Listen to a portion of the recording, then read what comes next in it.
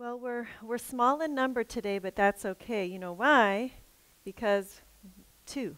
When two or more are gathered together, He's here in the midst. So I'm claiming that promise, and I would ask that you all please take out your Bible. We have more than two, so I'm happy. I'm happy with that, and I'm ready to receive a blessing as we finish up in this epistle of James. Is the Sabbath School Quarterly title, and we're in lesson number 12. I want to do a very, very brief recap of, we did the first 6 questions, and then we're ended up on number 7. So we did say that covetousness is the most common, and yet it's also the most lightly regarded sin that exists in our churches today. I kind of found that surprising because, like I said, I thought it was maybe breaking the Sabbath or something else, but I would have never thought of all 10. The most common yet the most lightly regarded that exists in our churches today is covetousness. So it is a topic worth examining. And we also talked about that God defines covetousness in relation to idolatry. Having this form of godliness, denying the power thereof. We also talked about the question is it impossible for men and women to keep the law of God and also have a love for money? Is that a possibility? This is review, and I'm going over really fastly. But we talked about no, right? Love of money is a key word. To have money, to be used to bless others, not a sin, not a problem. There's a distinction, and the Bible's really clear about having the love of something and having a means. Were there rich people in the Bible? Amen. Were they using it for selfish purposes? No. So those men of God, there are men of God who can be wealthy and still be faithful to the Lord, but none that will have a love for the money in and of itself and still be able to keep the law of God. We learned that last time. Okay, so now we'll just jump right into, we did talk about in question 6, the Lord abhors covetousness in his people. And he does give us some solemn warnings. I really feel that covetousness to me is, we talked about it being an insult to God because we are looking for something more than that which the Lord has blessed us with. Having a discontented heart for not being satisfied with what the Lord has given us and wanting yet something else. I did bring up the example last time of Eve, where she was discontented with her position because we talked about the eyes being open as if God. So having a power, they were given already a tree any tree that they can eat from, but there was one forbidden tree that they were not to eat from. Was she discontented? It was a form of wanting or having a desire for something else other than what the Lord has given you. Lucifer, he had a high position of the angels, and then yet wanting to be in the position, coveting the position that the Father shared with the Son. It wasn't good enough. He wanted more. And we know how that story ended. But harboring that dissatisfaction, that discontent, why is this person always getting the blessings? Is the Lord not hearing me? And then now doubting is creeping in. Coveting and having that strong desire for that which does not belong to you. Okay, now we're going to go ahead and jump right into number 7. And this is dealing with the story of Achan. And we can find this story in the book of Joshua, chapter 7. It's actually a long story, and we're not going to have time to read the whole thing because I think some of us were pretty familiar with the story of Achan. And Joshua chapter 7, we're going to look specifically at 2 verses. Well, maybe I should back okay, let's back up to 19 at least. I won't go through the beginning, but 19 says, "And Joshua said unto Achan, My son, give, I pray thee, glory to the Lord God of Israel, and make confession unto him, and tell me now what thou hast done. Hide it not from me." And Achan answered Joshua and said, Indeed, I have sinned against the Lord God of Israel, and thus have I done. So, going on to 21, pay attention because this is what answers the question. "When I saw among the spoils of goodly Babylonish garment, and 200 shekels of silver, and a wedge of gold of 50 shekels weight, then I coveted them, and took them, and behold, they are hid in the earth in the midst of my tent, and the silver under it." So if you look at just that one verse, 21, you see a progression. Do you guys see? There's like 3 steps that took place that led to it. So first, when he what? He saw. Did Eve not see a fruit that looked good? Okay, so he beheld, he saw. It's not going to stop there. I think that's where we go wrong. If we stay there and fixate on this thing, this desired thing, instead of bringing it back and saying, Lord, if you would have me to have this thing, right? But we want to bring that thing to ourselves and we leave God out of it instead of praying to him. If I desire something, Lord, it's going to have to be you that gives it to me, not my own doing, right? But then this is where Achan messes up, puts God aside. He wants this and he's going to make it happen, that he acquires this thing that he desires. So he saw, and then what happened? Then he coveted these items, and behold, now he acts on the covetousness. Now there's an action that takes place. All sin originates where? You don't just do something. I tell my kids all the time, you don't just do it. You thought about it first. It may be even but a brief inkling or brief moment that it crosses your mind, but it starts with an idea. And then you act on it. So he acted on it. So he saw it, he coveted, action took place, right? Okay. And then so his great sin was covetousness. But let's look at note number 4. Can someone read note 4? Talk about seeing the frown of God. Note number 4. I believe it starts with a concealed golden wedge, yes, correct? Correct. So it says here, a concealed golden wedge and a Babylonish garment troubled the entire camp of Israel. The frown of God was brought upon the people because of the sin of one man. Thousands were slain upon the field of battle because God would not bless and prosper a people among whom there was even one sinner, one who had transgressed his word. And that makes me think about even Adam. And stemming from that, we have what we see in the world today. You know, murder, strife, divorce, and I could go on and on and on. In confession, me personally, I used to think that if someone close to me or in the church, if they were to sin, that's their business. That's between them and God. And I'm seriously wrong. Because when you think about it, I wish I had this quote, but there was, I read where she talks about no sin. I think she was talking in relation to your home circle, the mother, the father, the children. No sin can be done without an effect being felt with someone else, another family member. Like, it cannot happen. Even if it's a secret sin and you don't know about it. Did they know in the camp? Did they know why? They're probably scratching their head like, we covered all our bases, we're doing everything. Why slaughter? What's going on? So at that point I said, you know, it's not something where I can close my eye blind to and say there's sin in the camp, that's between them and God.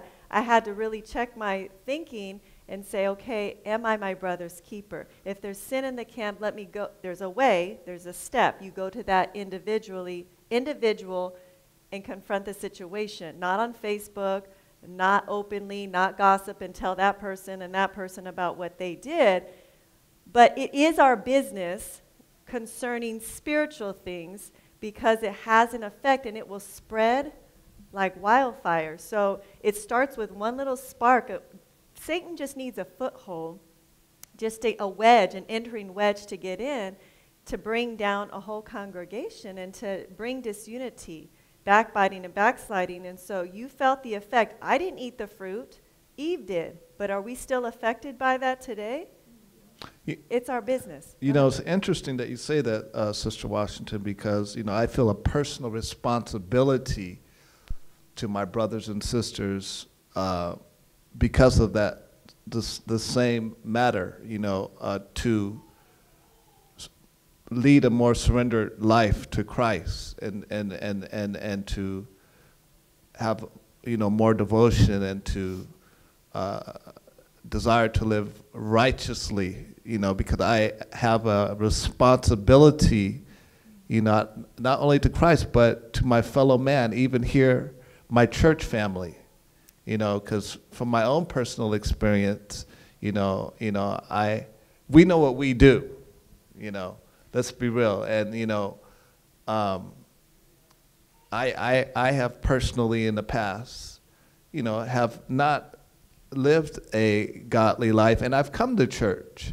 and, you know, I've seen the impact of what I have transgressed during the week upon my church family. But I've learned through the mercy of God, you know, that, you know, I have a responsibility, you know. We have a responsibility to, you know, we are our brother's keepers, in other words, amen? And my justification for not getting involved in other people's doings was we all read the same books. They've been in this faith longer than me. I feel like so new that I can't ever be in a position to correct someone or to reprove them with a thus saith the Lord, because after all, I'm not telling them or teaching them anything they don't already know. But this is where my rebuke came in. You're not teaching them anything that they don't already know. Don't think so highly of yourself. You're not educating them. You're reminding them, and you're pleading with them and praying with them. It's not like you're going to them and you're giving this new information, but what was the children of Israel's problems? They forgot. Time and time again, the Lord would bring them and answer their prayer miracles. They would forget. And so are we not present day? Okay, so are we forgetful of where the Lord has brought us out thus far? So our job, my job, is to remind and encourage and admonish. I feel like we talk more about the divisions and the problems and the doctrine and controversies of the doctrine. Are you a this person? And we start to classify and break up our people into categories. But why aren't we admonishing, and when we see a brother stumbling, why are we not going to them and encouraging them and saying, look, I have a concern for you. Christ went to his people with tears. That was his reproof. But we sometimes the tactless way in the which that we come to someone may be not received as readily, because maybe we need to have tears filled in our eyes when we pray for them and snatch them out of the hell fires as if their soul depends on it, because it does. Brother? I have just a comment regarding that. The way to really be able to help someone is by not being a hypocrite. For example, if I'm guilty of different things, if I haven't seen the beam that is in my eye, then I'm in no position to cast the mote out of your eye. You see what I'm saying? So in the theme of, are we our brother's keeper? Yes, we are. But we also have to understand that in order for us to have any power in our words, it can't be hypocrisy. You know, Desire of Ages talks about how the reason why Christ, his words were so powerful, it's because he lived according to the words that he spoke. But if you're saying all these different things and you're not living it, your words will have no power. You know, the Bible says the prayer of a righteous man availeth much. You know, that's the thing, is we have to be doing right. And to be our brother's keeper, part of it is also living in a manner in which our prayers can be heard before God. Amen. Yeah, I was reading something about you have to bring your life in alignment for that which you pray. But then I also think about, so does that mean I have to have, be perfect and be flawless before I can address something to my so that kind of brings up another question, is at what point can we come to each other and pray? Does that mean I don't have my own struggles, that all my character defects are gone? Because that kept me quiet for a long time, thinking that I was in not a position, because after all, look at my spots. Look at my sins. I think the main thing is you have to spend time in prayer yourself before you go to someone else and bring out their flaws. It's not that, oh, we've arrived in, you know what I'm saying? Right. We have to spend time with God before we can bring anything before anybody. Amen. I agree with that. Sister. And I think sometimes we have to consider how we're bringing it. Maybe if we start off with the fact that, you know, I'm coming to you in humility, and not that I think I have it all together, but, you know, we were just going through some questions in my son's lesson on prayer, and there's a Bible verse that says that when you bring your gift to the altar and you remember that, not that you have a ought with your brother, but that your brother has aught with you. That's powerful. You have to leave it there, and you have to go. And that takes humility. Yes, it does. Because it's easy to say, well, that's their issue. They should be coming to me. And it's interesting because Elder Shelton brought that very point out last night, that, and I didn't know this, that he and his brother, for 20 years, they didn't associate because they had this issue, you know, and after 20 years, he humbled himself and he went to his brother, and they reconciled, you know, and that's what it takes. It takes a degree of humility to do that. And I was telling my son, you know, the Lord asks us to do that because he's trying to give us the character that's going to fit us for heaven. And those are the things that are going to allow us to see ourselves. If we are reserved to do that, then that should tell us we have an issue. Amen. And God wants to humble us and allow us to help others as well. And we're not going to be running from each other in heaven. You know, when we have, I believe there's a, you know, there's not going to be, well, here's so-and-so, I don't really mesh well with them, so let me come over here to this side of heaven. Are you crazy? Right. We're not going to be divided in heaven. We're going to be in perfect harmony and perfect unity, that we will love to fellowship at the feet of Christ, and then also with each other. It's going to be not a exclusive, cliquish, what do you think the heaven is going to be? We're going to run from each other? I don't believe that. I have a hard time saying I won't have to see that person. You won't be in heaven. If you have any reserve of having to stay away from somebody, here is training camp. Get these issues out now, because probation hasn't yet closed, but it's closing as we speak. So this is the time, the Day of Atonement, we're supposed to be making one with God first, right? Once we make one with God, we're also going to each other and ironing out those differences, or we won't enter those pearly gates. Brother. I just want to piggyback off of her comment. It made me think of Jacob and Esau. Oh. So when they finally met up again, you notice that Jacob was very humble. Right. Towards his brother. He did some praying. Because he remembers, you know, he remembered that his brother had aught with him. But that was after wrestling with God and truly gaining the victory. He was no longer called Jacob at that time. He was Israel. He was overcomer. And for us, I think we have to understand that we are, as Christ said, when you read the Gospels, there's no one that is good. He always gave glory to the Father. And we have to understand that in us, we don't have any good thing in us. We have to allow Christ to truly soften and subdue our hearts, so that if we do have an issue and we do have to talk to our brother, it's not coming from a place of pride or anything like that. That, it'll be a humble and a very contrite spirit. Amen. Amen. Go with me in your Bibles to 1 Timothy chapter 6. Let's go to 1 Timothy chapter 6.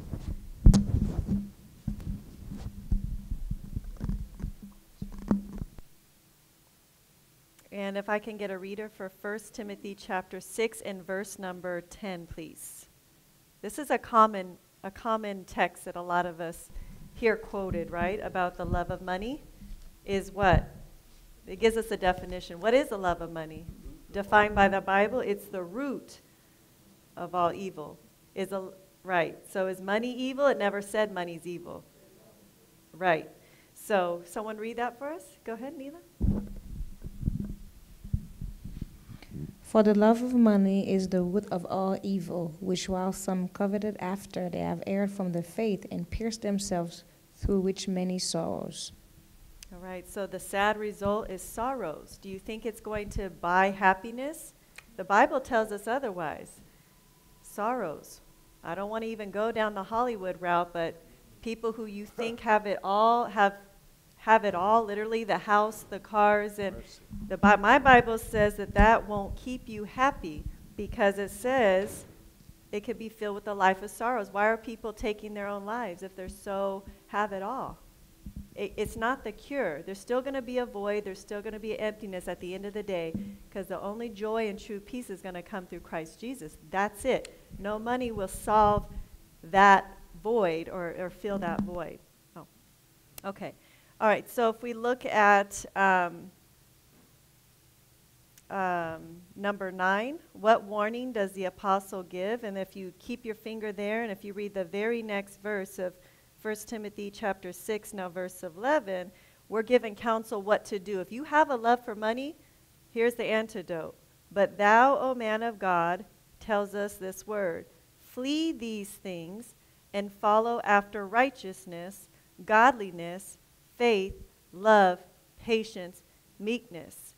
And if you think about those things, those earthly treasures that he's telling us to seek for, a lot of times people don't seek for those things because it appears as if you have nothing to show for these things at the end of the day. It's almost as if humans need a tangible reminder of treasure. We need why did, right after Moses, why did we start making it an idol? Why did we start doing making a golden? We needed a reminder because they didn't have God's presence, I think, as near to them, where they felt like they wanted to create something you can see and touch and feel.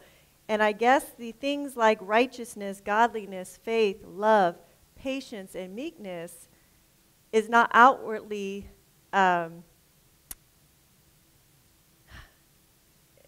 it's almost like a mother's work in the house.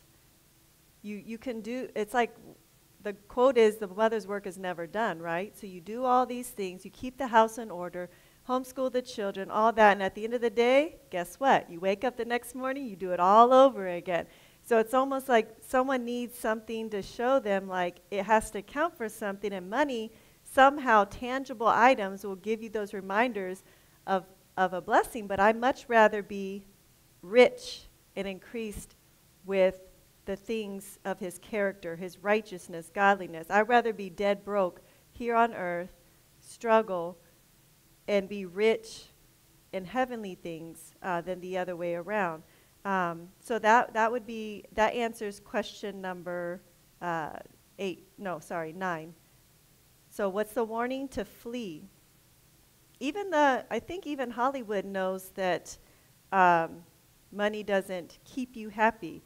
There was a rap a rap artist that said more money, more problems. And that's actually somewhat, if you look at the Bible and you think about if it's not used in the right way, if money gets in the wrong person's hands, because there's godly men who use money appropriately and they kept getting more, they were rich and increased with goods, but it's not that they didn't have need of nothing. They always had a reminder that they always depended every moment on God. That if he gives you all these things, just like that, like Job, it can be taken all away. And so we tend to think that we don't need to depend on him when we are increased with these goods. Sister, did you have a question? I was just going to say the remedy is to flee, but it's not just fleeing. It's a twofold remedy. It's fleeing and then following something else. Because a lot of times we take something out, but we got to fill it with something else. Amen. Amen. And if you go to the next verse, not just flee, follow, but it says, what's the other F word? Fight. Amen. So we're going to flee, follow, and fight. Ooh, I like that. We can make a sermon about that. So you're to flee, you're to follow after what? These good things. That's your replacer when you take out stuff. And parents to their children, if you remove and forbid or take away stuff, please make Sabbath a delight. I'll just leave it at that. Please fill it with something else. There's a lot of no's in life, and that's not a very appealing. So what are wholesome activities that will keep our youth not idle, but will give them some good, wholesome. We have to keep that going because I think they're targeted. The youth are targeted more than anyone. But then lastly, verse 12, we have to fight the good fight of faith. Some people want to get a victory over sin, but they're not even in the fight to get victory. You can't win what you're not striving for. God won't do it for you. You have to also put forth some effort. He wouldn't have never parted that sea had Moses not taken that step of faith first. So we're not waiting on God. God is waiting on us. Are you going to get in the fight so I can finally give you some blessings? But we have to prepare ourselves for battle. Okay, so let's go to number 10. What kind of persons were to be chosen anciently as leaders amongst God's people? So let's go to Exodus 18 and verse 21. I think this kind of goes along with the theme. We know the answer to this question. If we did our lesson, it's going to be what type of people. And guess what? Just because this says anciently leaders, I believe the leaders of this day, here and now, of our churches, I think that the same qualifications still apply. I don't feel that God doesn't change. And so if he wanted this specific type of leader then, it calls for that now in our churches. So what type of people are we looking for? Exodus 18:21. Can I get a reader? Exodus 18:21 says, "Moreover, thou shalt provide out of all the people able men, such as fear God, men of truth, hating covetousness, and place such over them to be rulers of thousands and rulers of hundreds, rulers of 50s and rulers of 10s." Okay, so they had to be what? Can you just do the list? They had to be, qualification number 1 to be a leader of God was? They had to be able. Able, okay. I think we're all able, okay. So I'm seeing, keep going. Second one, they had to fear God. Okay, fear They God. had to be men of truth. Okay, They had to hate covetousness. all right. 4 qualifications, right? Okay. Just saying, same 4. You know, we should really be measuring ourselves not among ourselves. Well, at least I'm not doing this. At least that's not our measuring stick. Get your eyes off each other. The Bible has our measuring stick. It's Christ is where we should be comparing ourselves to. It's his words by this book. All right, so what does, number 11, to whom do all things in the earth belong? We all know the answer to this. None of this is ours. So let's see, we're not going to go to all these scriptures because we were supposed to do our lesson all through the week, but you can read the first one. Go ahead and read the first one. Are we there? Psalms 24? Yes, verse number 1. Okay. Psalm 24, verse 1. The earth is the Lord's and the fullness thereof, the world and they that dwell therein. Amen. Since we're already in Psalm, can we also go to chapter 50? Psalm chapter 50, 9 through 12. Can I get another different reader? Go ahead, is that right? You said 9 through 12? Yes, please. Okay. I will take no bullock out of thy house, nor he-goat out of thy fold, for every beast of the forest is mine, and the cattle upon 1,000 hills. I know all the fowls of the mountains, and the wild beasts of the field are mine. If I were hungry, I would not tell thee, for the world is mine, and the fullness thereof. Amen. What happens is we forget that we're stewards. That there's parables, many parables, where here's your talent. What are you doing with your talent? Is it going to be to serve self, to make money, to make a name for yourself, to be have a reputation, or what? How are you stewarding the talent? The mite that the widow put in, if she stewarded that selfishly, do you think the Lord would give her more? But if she had her one talent she cast in by faith, that thing is going to multiply. So if you want bigger, better, pray bigger, better. But then the Lord is going to say, have you been faithful in that which is least? Sometimes when you pray for the wrong thing, that the Lord knows if you get that thing, it's going to do more damage than good. He's going to tell you no out of love. But then that's where we have to say, have I wasted money? Have I wasted my words? Have I wasted my time and not used? Those are all talents, by the way. They're gifts. Even temporal life itself is a gift. It's borrowed. We don't have to have life. It's not guaranteed every single day we wake up and we breathe. That's a gift. Every morning you wake up and you can move. That's a gift. And those gifts are taken for granted, unfortunately. But if we use everything so carefully and we're faithful stewards, I believe the Lord is just waiting to give us even more. Okay, so let's go to Luke chapter 19 and verse 13. So let's go to Luke. And the question is, what is man's relationships to all these things? What is you and our relationship to all these things that don't belong to us, but belong to the Lord? We do have a relationship to these things, because are we not living here on earth with things? It's not saying don't have anything, but there is something we are to do. And that something is in Luke 19 and verse number 13. Luke 19, verse 13. It's in red. So Christ is speaking. What are we to do? What's man's relationships to all these things that belong to the Lord? And he called his son 10 servants, and delivered them 10 pounds, and said unto them, Occupy till I come. Is that the one? So, yes, it is. Amen. So what's our relationship to things? We occupy. What does that mean? I have to live. That means we need our needs taken care of while we're here on earth, right? We are still to have to get by with things. So things do have a purpose. It's not wrong to have things, but it's to occupy.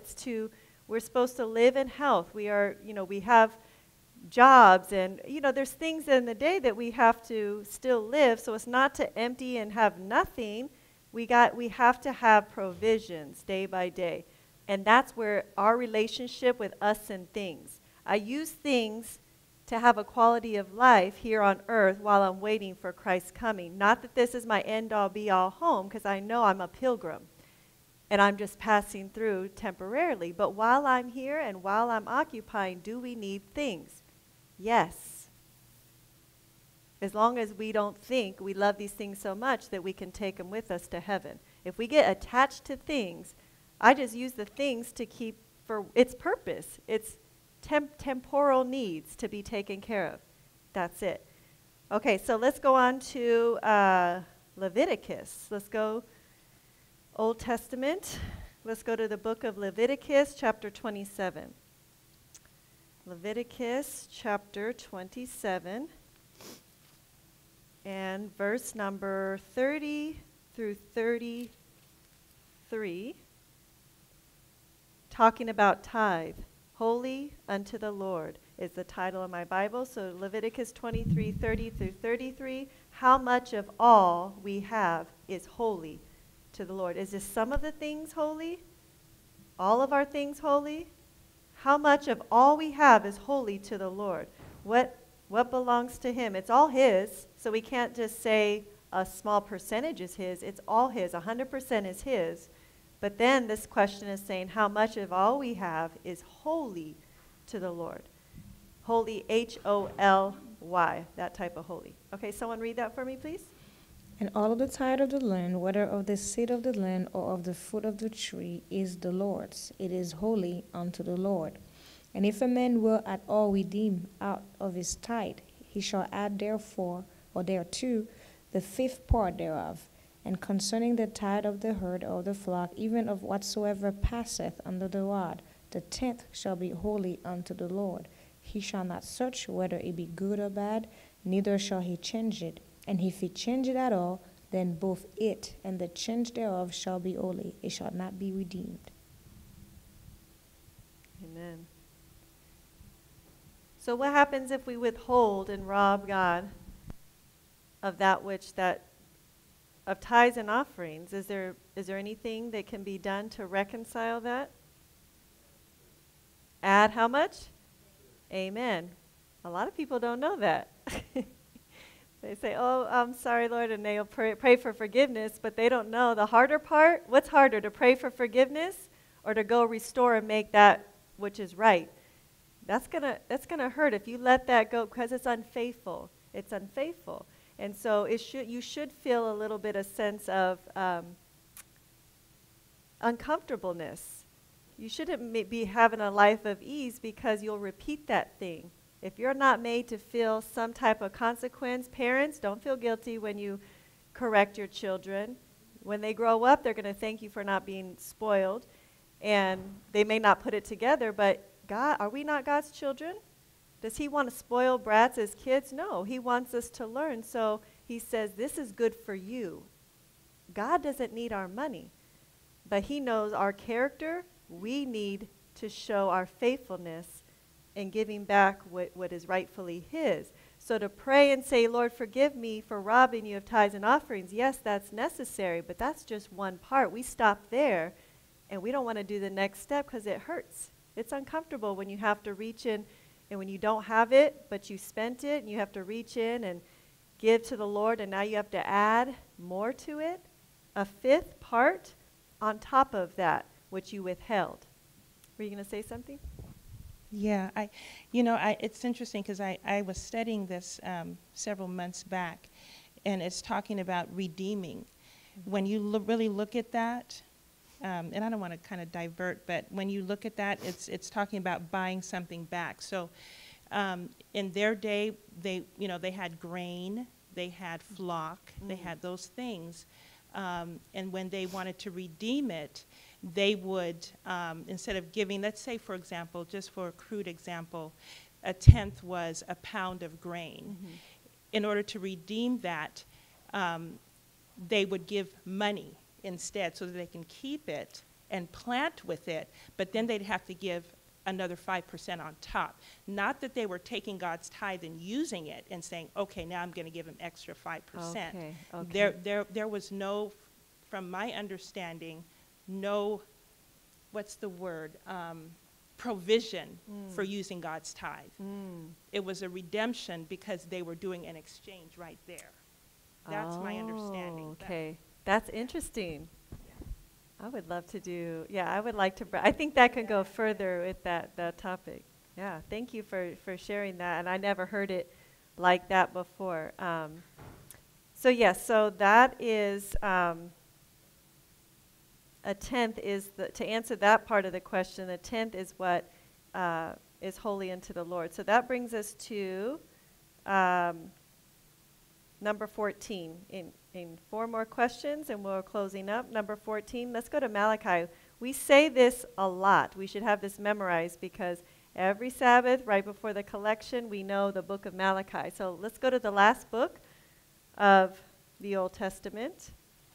In our Bibles, Malachi chapter 3 and verse number 8. Malachi 3 and verse 8.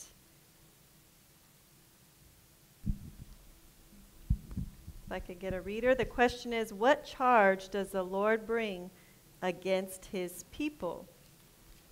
Okay, Malachi 3, verse 8. Will a man rob God? Yet ye have robbed me. But ye say, wherein have we robbed thee? In tithes and offerings. Amen. So if you look at note number 5, I saw that many who profess to be keeping the commandments of God are appropriating to their own use the means which the Lord has entrusted to them, that which should come into his treasury. They rob God in tithes and in offerings. They dissemble and withhold from him to their own hurt. You can't get ahead. If you rob God, you will have holes in your pocket, I promise. People do this to get ahead or to hoard, and they end up in the hole worse off than they had started from.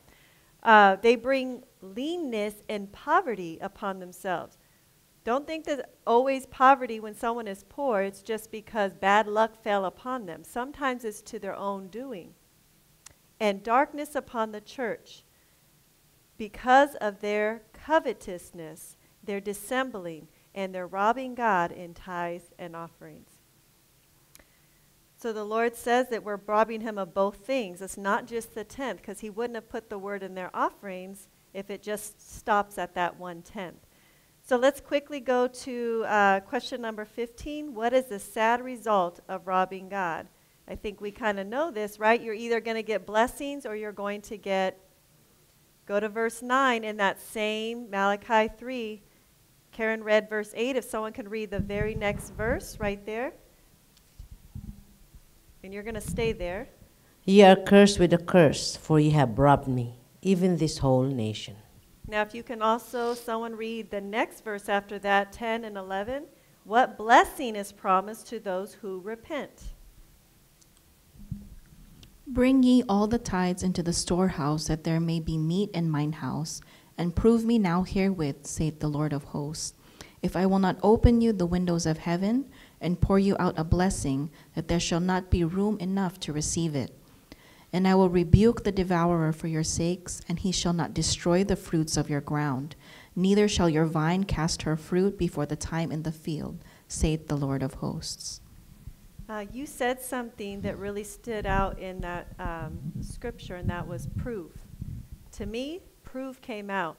We cut the check in Sabbath, here's my tithes. It's almost like a routine. But are we really taking God at his word and proving? You have not because you ask not. That's what my Bible says. Are we proving God? That's not showing you don't have faith. That's not saying, oh, if I put out a fleece and I'm asking him if you will multiply it, is that showing that I don't have faith in God? No, it's not showing. He asked you to prove him. Prove him. It's to increase our faith. God doesn't need our money, but it's to show our faith, to walk by faith and not by sight. You guys were giving a lot of testimonies last time about when you shouldn't have made it some months that you were really dry, and you look at your bank account, and logically, when you run the numbers, I must have made a mistake, and you run the numbers again, there's no way you should have been able to pay and cover your bills. And then a check comes in your mail because God hears your prayers. Why is that? Because of our faithfulness. Prove God. Don't sell yourself short. You have not because you ask not. Ask, seek, and knock. And see whether these things are so. Let's take God at his word. Okay, so if you go to Proverbs, this is our last and final scripture. Let's go to the book of Proverbs, chapter 28. Psalms, Proverbs 28, and verse number 16, the prince. Does someone want to read that? The prince?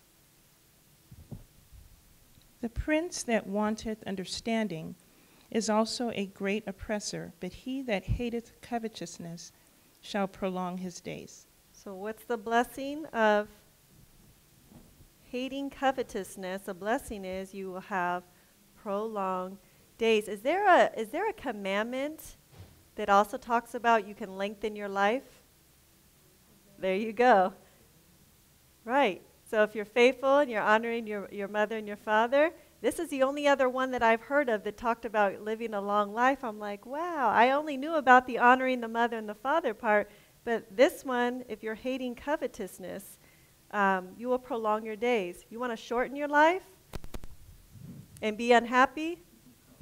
Be covetous. Always want something that is not yours. Always desire. Keeping up with the Joneses. I don't know how to say it, but when everyone is, I want this, and this brother has this, and comparing ourselves among ourselves, you will be miserable because that's not the lot that the Lord has given you. Be happy and take him and cherish what he's given us. He's given you this spouse, you this children, you this car, this house.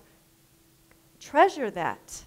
Don't want what's not yours. Eve, I have all these trees, but I want this one. Covetousness. I wanted to tell you about, like it's really, last night I went to see this family. Let me just go back so that you have the context of the story. One of my director of nursing, in her family, we had a study the other Friday. And we had, anyhow, the children enjoyed the study. They said that they have never opened the Bible. That was their first time to open the Bible. And they enjoyed it.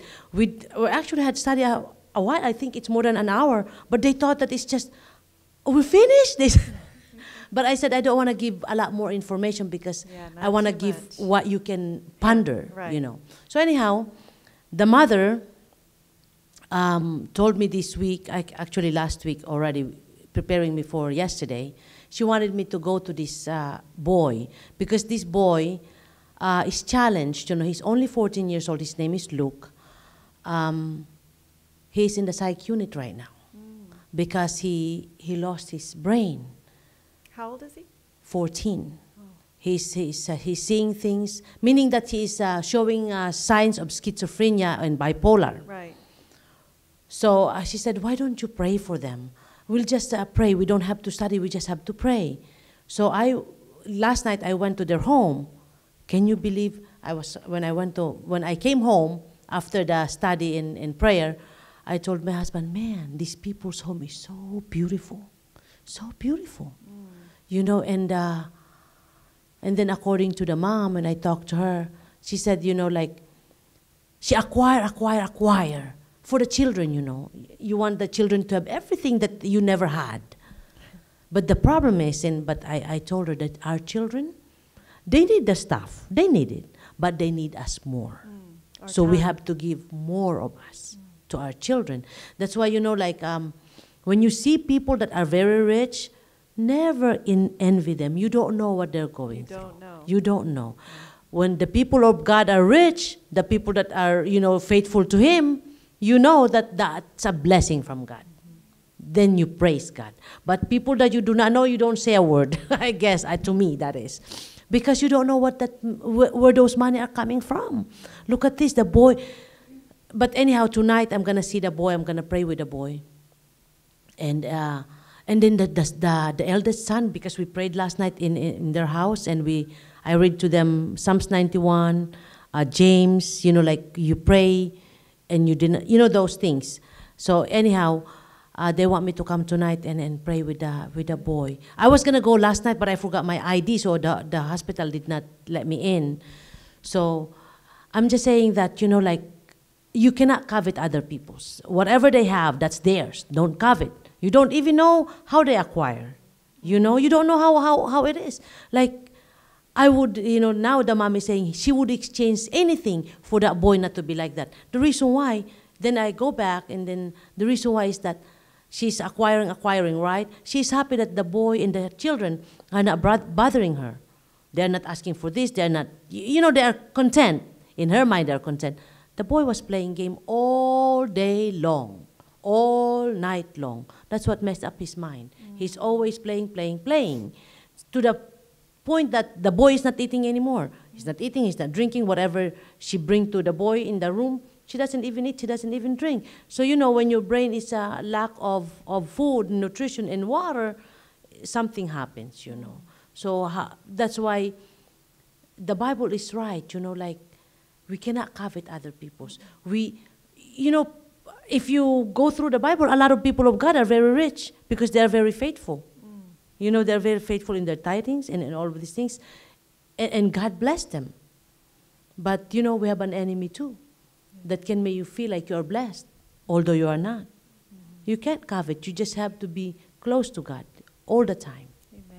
Amen.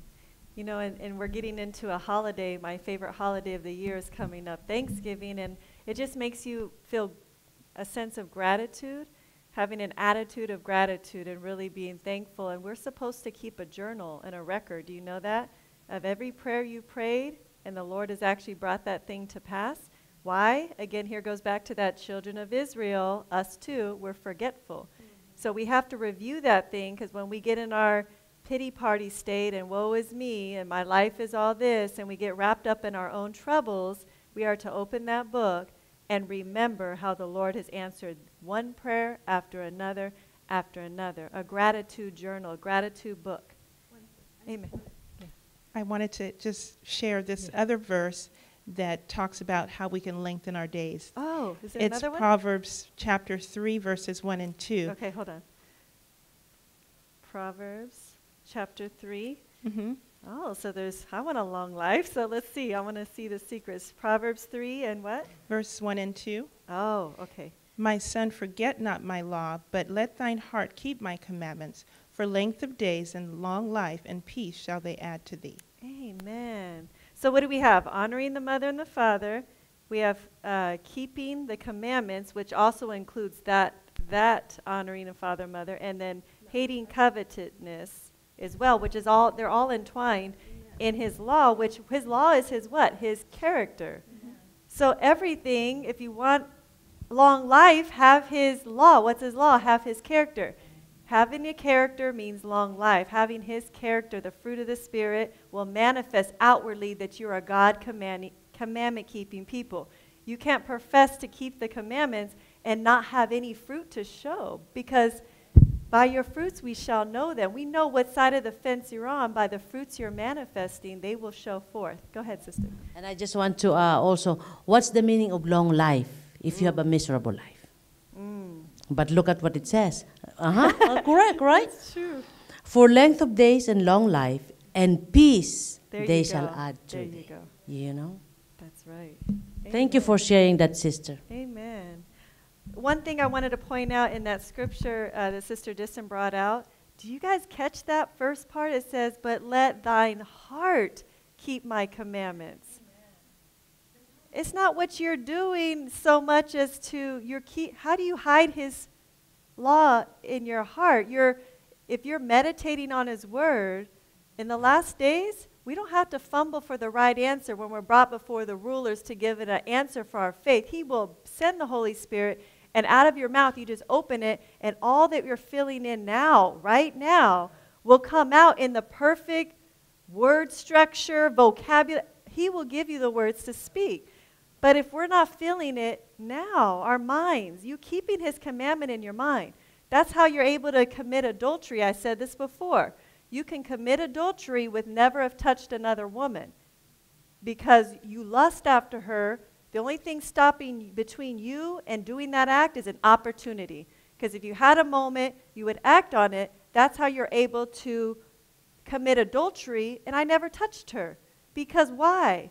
The sin originates in our mind. It starts with that lustful thought. And I promise you, if we're not rebuking that thought in Jesus' name and asking God to get that out of our mind, it's only a matter of time. What did Achan do? We just talked about it. It was 3 steps that we talked about. Achan did what? He saw all these things Then what was the third thing he did? Or the second thing, he coveted this. And the last and final straw was it just took an action. He sealed that thought with a deed. Commandments are kept in our mind because that scripture just says that. Amen. Amen. Let's pray for each other that we will be faithful. Think about all the things that we do, input, all the sensory input throughout the day. I pray that we will fill our hearts with more of His word, less talking about us, less talking about our problems, less and more talking of Jesus. Take our eyes off of us and stop being so selfish and look to His misery. Because when we compare our problems with what Christ bore, we don't stand, there's no comparison. It makes us feel that our problems are so small in comparison. And so let us have a word of prayer as we close. Father in heaven, Lord, I thank you for this study, Lord, and I pray, Father, that you will help us to truly treasure all the blessings that you bestowed upon us and help us to be faithful in even the small things, Lord, so that you can truly entrust us as your faithful servants to give us and bless us even more. Father, help us to just live up to the light that you've given us and to be faithful and pray for one another more often, Father, to take our eyes off of self. I pray that we will be emptied and filled with your Holy Spirit, that we will long and be faithful and wait for Christ's soon coming, that we will not be caught unawares. Let us get our home in order. Let us get our house in order. Father, let us do all things to glorify you, so that we will be prepared to enter into the pearly gates of your heavenly kingdom. In Jesus' name.